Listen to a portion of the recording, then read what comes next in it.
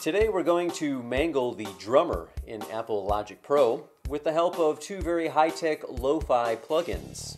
Inphonik's emulation of the classic RX950 sampler audio signal flow, and an emulation of analog cassette technology from WavesFactory. I'd go ahead and get some headphones. You're going to need them for this demonstration. In the meantime, I'll launch Apple Logic Pro with the help of good old Alfred here. First thing Logic will want us to do is set a key and a tempo. We're not going to worry about the key because it's not going to be a song with a melody. We'll change the tempo to 100 beats per minute. And next, Logic will want to know what type of track we want to create. We want to create a drummer track.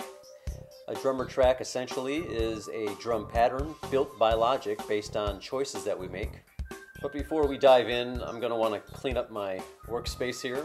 I'm going to get rid of this extra column here on the far left, and I'm going to collapse some of this information here in the track.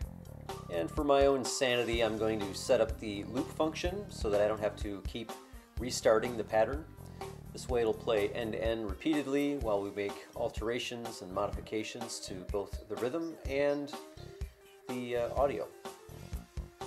When Logic sets up the drummer track, it also puts in place some EQ and compression to make the drum track sound more finished, more polished. But of course we don't want that.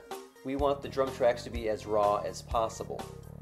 So once we've removed all the polish, no more EQ or compression or other effects, we can start building a drum track that's raw.